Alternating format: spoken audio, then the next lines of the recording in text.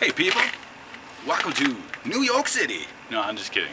This is not New York City, in case you didn't know. Coming to you live from work because I'm an idiot and forgot to render my video today. So, here goes a one-taker.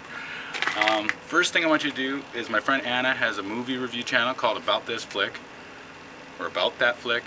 Whichever it is, it'll be right here. And she does really good reviews. I mean, her first review was pretty good for her first time, so go subscribe to her. She's great. If you like girls, you like movies, you'll like the channel.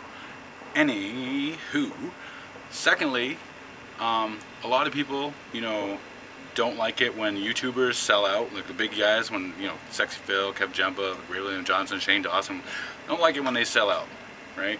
And I've never really seen a point to that, because if you want your YouTuber to make more videos, you want them to have enough money so that they don't have to work, blah blah blah and all that shit. Because I mean, the other way, if they have to work, then you're not getting as many videos.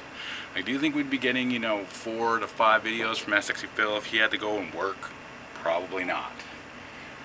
So I don't think you should give anybody, a YouTuber's flack for selling out if they sell advertising or blah blah blah, whatever they're going to sell on their channel. That's their thing. You do it too. You know it. So give me your feelings on that, and then your custom madness what the fuck question of the day is gonna be this: if a really hot chick had a little set of balls right between her pussy and her asshole, would it be gay if you still wanted to do her? Would that be gay? That's the question.